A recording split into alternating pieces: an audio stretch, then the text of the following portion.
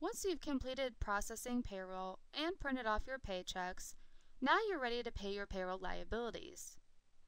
To do so, go to Employees from the main menu at the top, and then select Pay Payroll Liabilities. Your Show Liabilities Through Date is very important, as this is the date that actually affects your liability balances and when those balances are relieved. Typically, your Show Liabilities Through Date should be the paycheck date. Your payment date is the actual check date that you are paying the payroll liabilities.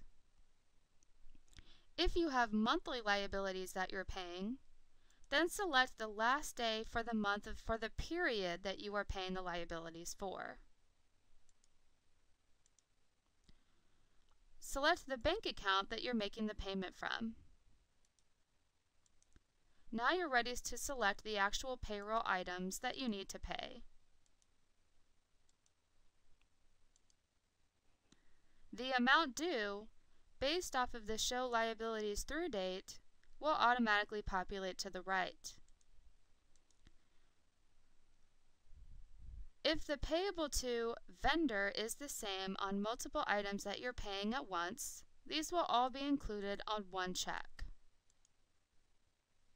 Once you have verified the information on your payroll liabilities and the amounts to pay, you're ready to create the check. Click the Create Checks button,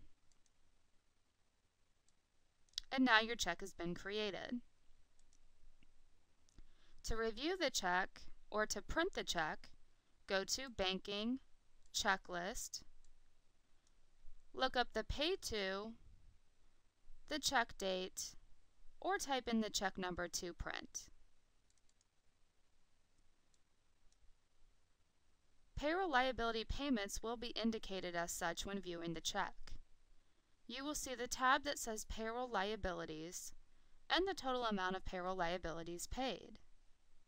You can add a memo, or if you make these payments online, simply uncheck the To Be Printed checkbox and enter in a confirmation number or ACH to indicate that this was a payment made online, rather than printing off a check and mailing a check to the vendor. For more information on paying payroll liabilities, click F1 to read the help topic on payroll liabilities.